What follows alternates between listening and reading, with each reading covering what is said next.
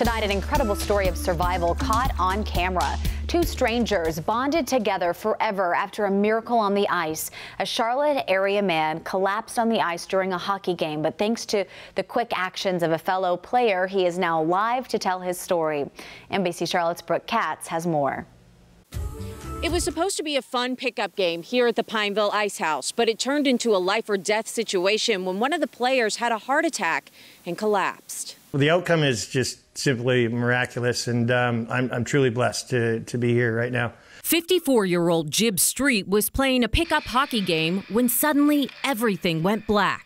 I felt lightheaded, and that's the last thing I remember. That's Jib collapsing on the ice. He was experiencing sudden cardiac arrest, a life-threatening condition. His teammates rushing over to help. My heart had stopped pumping, and I wasn't breathing, and my organs were shutting down, and I was simply dead. Then an angel appeared on the ice. I did realize how serious this was. Craig Bryant, who was playing on the other team, is an emergency room doctor. He immediately sprang into action. That's him pumping Jib's chest, administering CPR. With no oxygen reaching Jib's brain, every second counted. Your brain can have irreversible damage at the 4 to 6 minute mark. So this is one of those situations where time is extremely important. Luckily, the rink had an AED, an automated external defibrillator. For 5 minutes, Dr. Bryant tried to jumpstart Jib's heart. Then, a miracle on the ice. Bryant was able to revive Street. I think the first thing he said to me was, "Did I fall asleep?"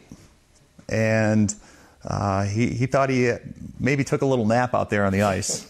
He's my guardian angel, and blessed to be here. Jib spent 6 days in the hospital making a full recovery. To express his gratitude, he gave his new hero his prized possession. You're the greatest hockey player. His jersey from his old hero, hockey superstar Wayne Gretzky. A game that suddenly turned life or death, turning two strangers into the closest of friends. I'll give you a big hug. Absolutely. And I'm very appreciative, and thank you so much for saving my life. Street now has a new pacemaker in his chest. He hasn't been back out on the ice yet, but he hopes his close call will motivate other ice rinks everywhere to install defibrillators. Reporting from Pineville, Brooke Katz, NBC Charlotte. Making me tear up over here. What an incredible story. 6 minutes for irreversible brain damage. It took him 5 minutes. That's amazing. Unbelievable. Wow.